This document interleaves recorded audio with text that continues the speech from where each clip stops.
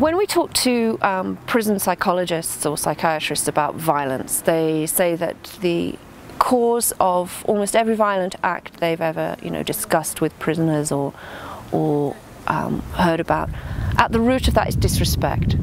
So disrespect is the most common trigger for violence, and issues of respect and status just become much, much more heightened in an unequal world. Where you have more inequality, where you have more hierarchy, status matters more. And so if you're therefore have less status than you would like, and feel threatened by your lack of status, then turning to violence is a common reaction.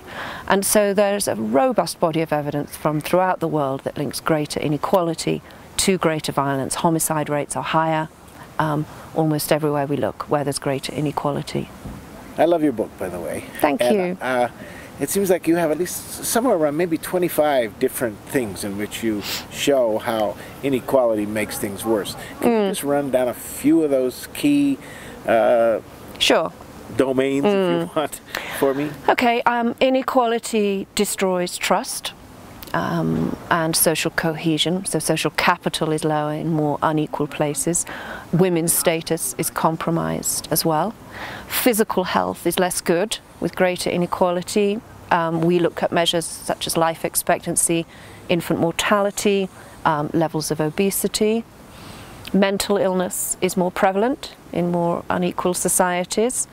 Kids do less well in school. More young women have babies early. More people commit violent crimes.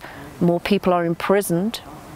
And that's unrelated to the violent crime rates. And social mobility is lower as well. Now, those are just some of the effects we looked at sort of early on. I think what has also surprised us is how closely inequality is connected to issues to do with sustainability. And people in more equal societies donate more in foreign aid. Well, their governments donate more in foreign aid. Their business leaders are more likely to think that their government should comply with environmental regulation. People recycle more. And I think all of this is to do with this common root cause. All of these different health and social outcomes, all of these issues to do with compromised well-being, and all of these issues to do with how we act towards one another and the rest of the world and the planet are to do with psychosocial pathways.